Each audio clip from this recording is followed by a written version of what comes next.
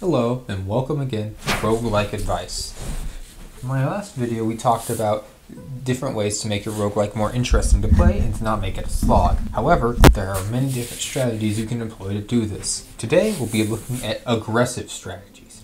I have a particular zone here, but really this video will be more in general about the abstraction of what it means to play aggressively.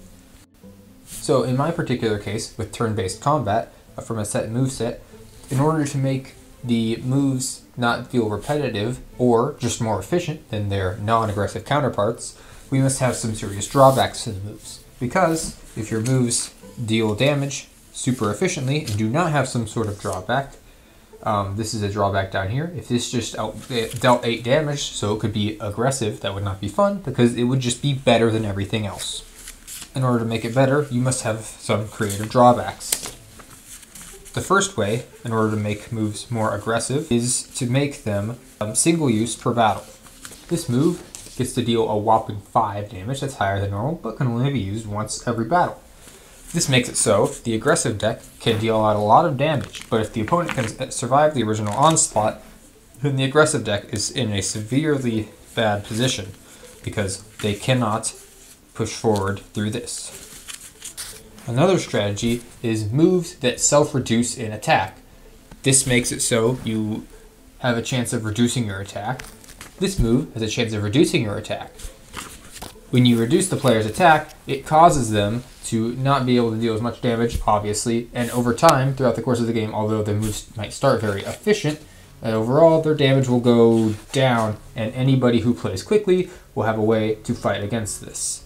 A third possible way is through making an unsustainable strategy. This is sort of seen in the attack reduction theme, but it can also be seen through a self-damage.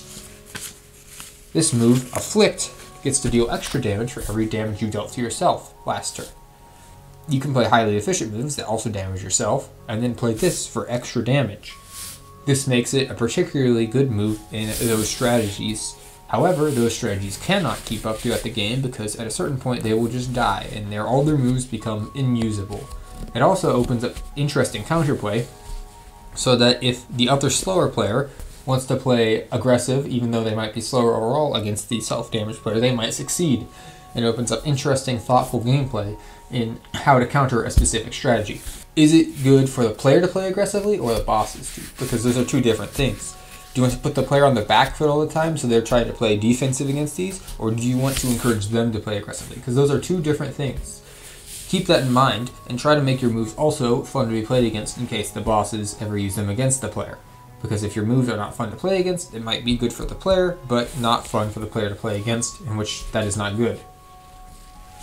You can spice this up with a number of... One issue that stems from playing aggressive is shorter games. And this guy's a lot of text, but the important thing is his secrets. Secrets are interesting and add to gameplay. However, with shorter games, there's less area to find any sort of secrets. So, in order to hide your secrets better in gameplay, if in an aggressive area, make them more abstract things. Such as this guy, you see his face, right? A little bit ugly, he's a stoner dragon. If we look over here at the zone he's in, you might notice, oh, what's that in the background? Is that his face? And then when you look at this guy's flavor text, you don't find him lurking about. And when you look at this zone, he's in the background. So the secret is when you see him in the background, he gets angry, shows up with extra attack, and gives you special loot. Something like this is both a secret, which encourages the player to actively interact with the game world, and also not exactly integrated with gameplay in the normal way, in order to allow it to flourish more in a world of shorter games. In worlds such as this, it is important to have other themes, and I find a good effect that often pairs well with aggression is a chaos effect. So this effect performs rituals which will summon these fiends over here, which have generally chaotic effects.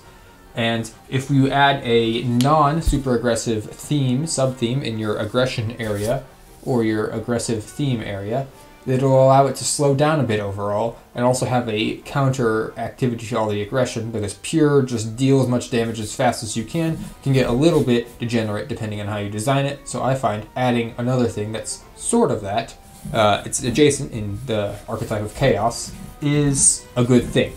So this has been an overview on how to make aggression zones fun in roguelikes with my particular way of moveset. It relates to the last video, so you might want to go watch that if you haven't already. It's what not to do when making a roguelike. And if you liked, remember to make sure to like, comment, and subscribe.